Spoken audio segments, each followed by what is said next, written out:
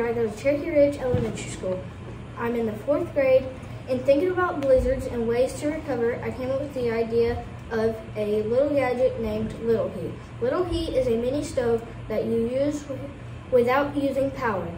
First, you put wood chips in the bottom of it, and then you light them on fire. Then you can cook on it. In coming up with this idea, I learned that after blizzards, they can cause power outages. So I invented Little Heat mini stove. So you can cook when there is a blizzard when the power is out.